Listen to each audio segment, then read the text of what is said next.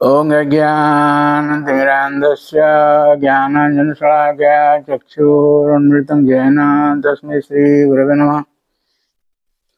Hare Krishna, dear devotees, welcome to our Iskcon official YouTube channel. Today I am going to speak 8th chapter of Srimad Bhagavatam, 2nd canto, where Parikshit Maharaj asks several questions. So, first he inspires Sukadeva Goswami to speak.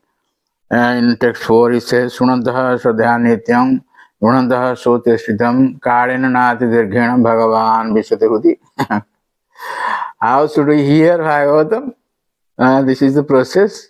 How to hear Bhagavatam or any literature.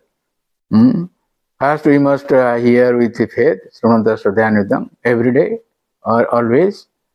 And Gunantaha Soteshritam, we will sing those points, sing those glorifications, etc., or the words of the Lord. And Kalena Nati Dirghena Bhagavan Vishatahudi, this Lord enters into your heart without delay. Kalena Nati Dirghena, not far or not delayed, no delay. So how does he enter? Pravishta Karnarandrena Swanang Bhava Sarvam Dhunati Sarilam Krishnam Dhunati Samalam Krishna Sarirasya Jatha Sarat. How does the Lord enter into heart? Pravishta Karnarandrena, he enters through your ear holes. Karnarandrena Swanang Bhava Sarvam, according to your bhava, your heart, your lotus heart is there. Dhunati Samaram Krishna, when the Lord enters into your heart, he purifies all your impurities. Dhunati Samaram Krishna, Salidasi Jata Sarat. How the Lord works hard to clear it, I mean to purify it? No. It's simply automatically, Salidasi Jata Sarat. Just like in autumn season, when the rain occurs, the river, etc., that means dirty water becomes pure, becomes clear water. In the purport, Srila Prabhupada Maharaj says that by addition of some chemical or a small reservoir of water like that of a metropolitan waterworks, tank can be cleared, but by such a tiny effort, it is not possible to clear up all the reservoirs of water like the rivers. A powerful, pure devotee of the Lord, however, can deliver not only his personal self, but also many others in his association, just like Srila Prabhupada Maharaj. I have recently visited Western countries, Europe.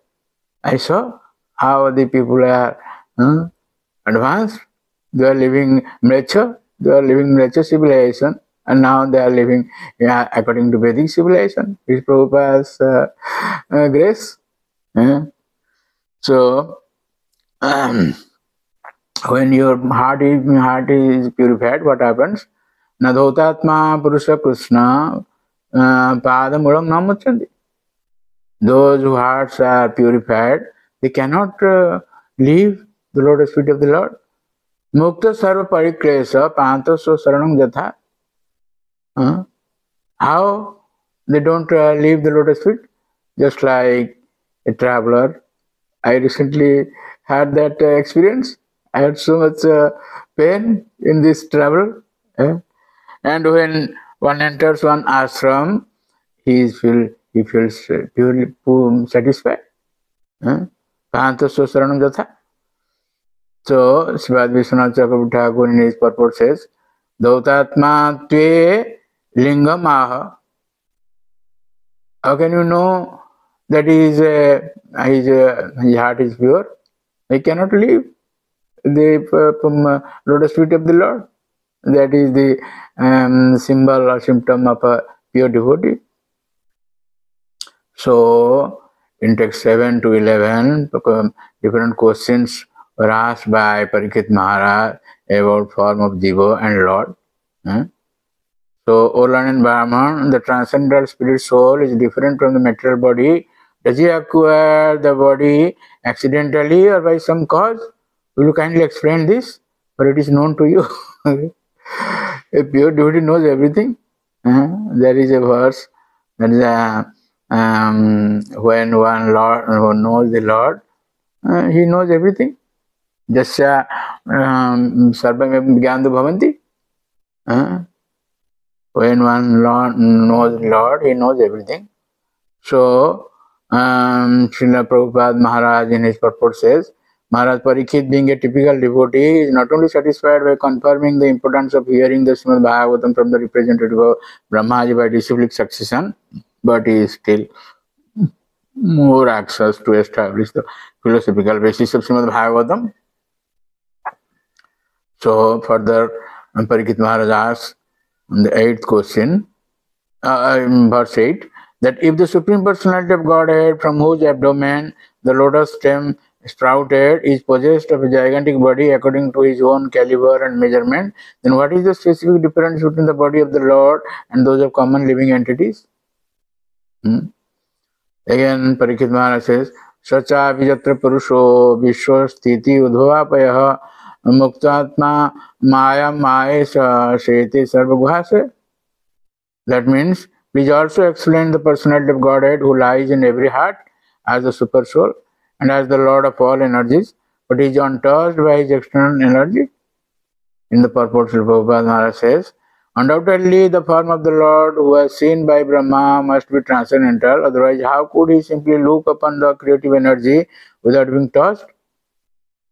It is understood also that the same Purusha lies in the heart of every living entity. This also requires proper explanation.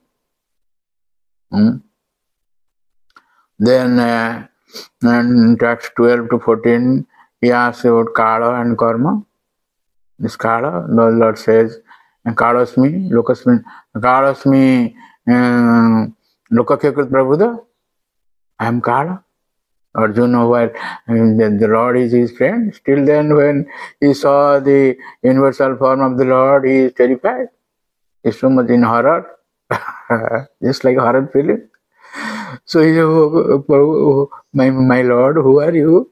So the Lord answers, Kalasmi, I am Kala. Lokakikrit Prabhu, I am now engaged in destroying the people. Lokakikrit Prabhu, Ritipi Twang now Vishadi Sarve, Je Avasthita Pratinikesh Jodha, except you, Pandavas, all others will be killed. In this way, when the Lord says in Bhagavad Gita, 11th chapter, Arjuna prays to the Lord, 28 verses, first 17, then 11, or like that. 28 verses, the Lord, Arjuna prays the Lord. So in this way, Parikshit Maharaj asks about creation.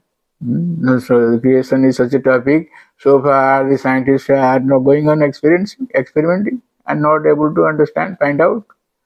We'll see the creation here, second canto also, and that third canto, how the creation takes place. And different places also in Srimad Bhagavatam, this creation is stated. And the first subject of Srimad Bhagavatam is creation. We'll hear in Srimad Bhagavatam, second canto, 10th chapter, text 1. Atra sarga visargasya sthanam pasanam uttaya manvantara isanu katha nirodha muktira asya. Everything is there. 10 subjects are there. First is creation, sarga, how the entire universe is created by the Lord. That is not so far known to the scientists. In this way, the last question of Parikshit Maharaj was in text 23. The independent personality of Godhead enjoys his pastimes by his internal potency, and at the time of annihilation gives them up to the external potency, and he remains a witness to it all. So in this way, when Parikshit Maharaj inspired Sukadeva Goswami to answer these questions, and Sukadeva Goswami will, as we have heard in the 4th chapter, Sukadeva Goswami Mangalacharana does Mangalacharana, then Sukadeva Goswami will answer these questions. Who can answer these questions? Doubts? Only a devotee of the Lord can do that. Otherwise, one cannot do that. How can you get the knowledge? Anyway, thank you very much for listening to our discourses. Please don't forget to subscribe, share, and like our channel and get the blessings of the Lord. Hare Krishna.